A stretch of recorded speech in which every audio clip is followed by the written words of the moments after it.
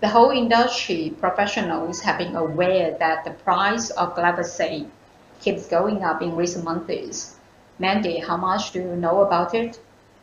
Yeah, I believe for most international players, they all pay close attention to this, and we are here to tell the reason behind this phenomenon, to review what is happening.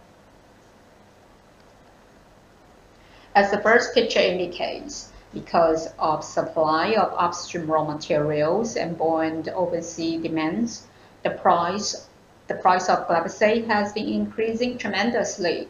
Let's see how these factors affect glyphosate prices one by one. So first look at the monthly ex-works price of domestic glyphosate technical from 2020 to June 2021. In the first half of 2021, the ex-works price of domestic glyphosate technical continues to ascend. It was approximately $3,090 per ton earlier this year, and then soared to about $7,726 in June 2021, which was more than doubled. Factors like the increasing prices of raw materials and large market demand have been driving up the ex-works price of domestic glyphosate technical, and most likely it will break a record high in 2021. Currently, the ex-works price of domestic glyphosate technical is still skyrocketing. We anticipate that the annual ex-works price in 2021 will surpass the history price in the past 5 years. So if we switch back to the past, apparently the price of glyphosate was much lower. Yes, we can see an obvious upgoing price trend of glyphosate in first half of 2021. Let's find out what is pushing up the glyphosate price. The first cause is the price increase of raw material, which is one of the variants. From the table, we can see the quotation of glycine in early to mid-May grew over 3% month-on-month.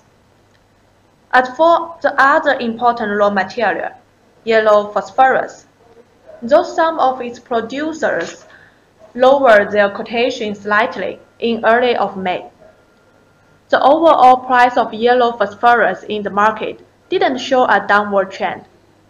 Instead, the price remains at a high level, with a rise of over 30% year-on-year. Yeah, apart from raw materials, production is also one of the important factors.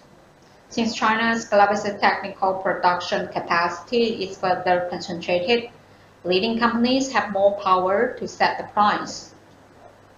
At the same time, there are some short-term and long-term factors that keep up the price of glyphosate technical.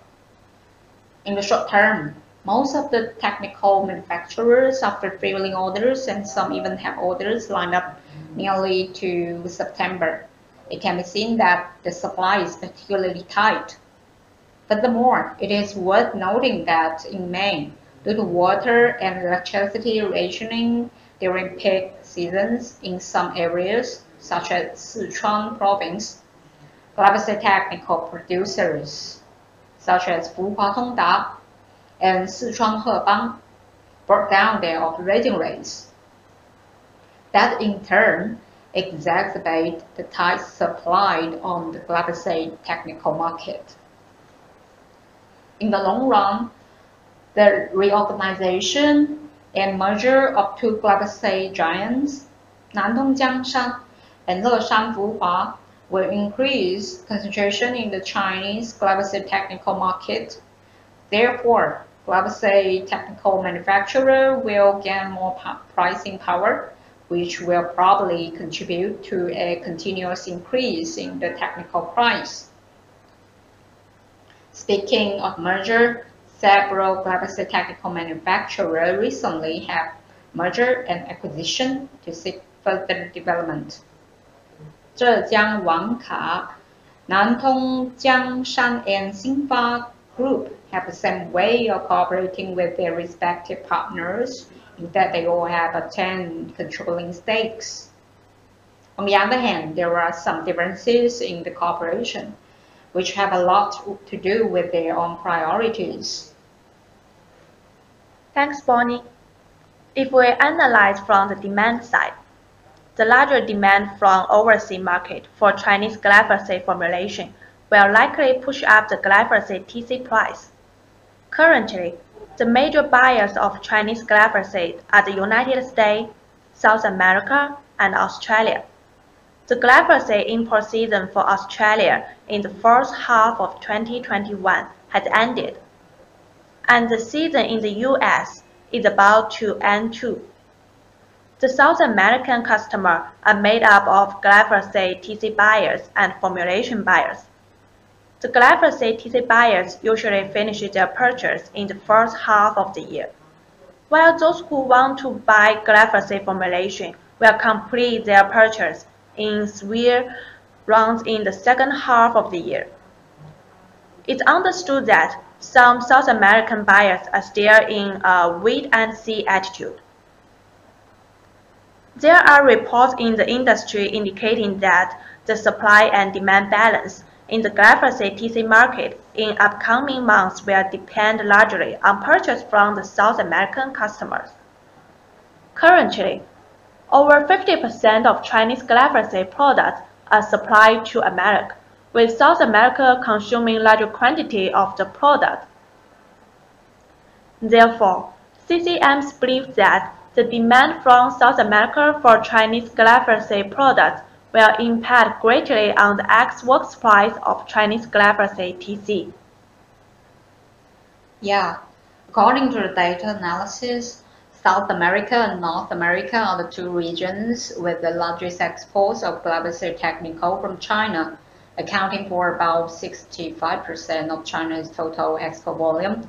In 2020, China exported 194,037 tons of glyphosate technical to South America and North America, with a yearly increase of 0.41%, accounting for about 68% of the total exports. The export volume to North America continued to decrease because the glyphosate market in North America is facing many obstacles due to some government regulations. Many countries and governments restrict the use of glyphosate or make strict regulations on its use, which affect the demand for glyphosate in these areas. For example, in June 2020, Mexico announced that it would gradually phase out glyphosate by 2024. Before the total ban in 2024, the use of glyphosate will be gradually reduced. In Australia suffered continuous dry weather in 2019, resulting in a decrease in planting area of major crops and a light occurrence of grass damage. From 2020 to 2021, with more favorable weather conditions, the planting area increases, thus the demand for glyphosate goes up. Except for the above-mentioning factors affecting the price of glyphosate, there is another one that is unavoidable to mention. Yeah, in the past 1 year, the freight of containers in China had demonstrated an uprising trend continuously. The exorbitant shipping cost and the issue of deficiency in shipping capacity has conquered some hurdles to the export of Chinese glyphosate products. Based on CCM's information, the China Containerized Freight Index is about 2,771, which had an increment of 6.95% compared to the index of 2,591.41 on 25 June 2021. Meanwhile, the freight of containers in multiple routes had soared correspondingly. The price of the near-ocean route had evinced a declining tendency. Nonetheless, most ocean routes had the anticipation for price rising. Currently, numerous factors are responsible for the fluctuating of the freight rate in international containers.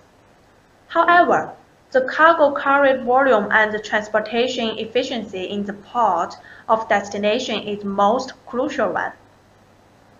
The descending transportation efficacy in some ports of destination was resulting in a significant increment of the cost in shipping companies.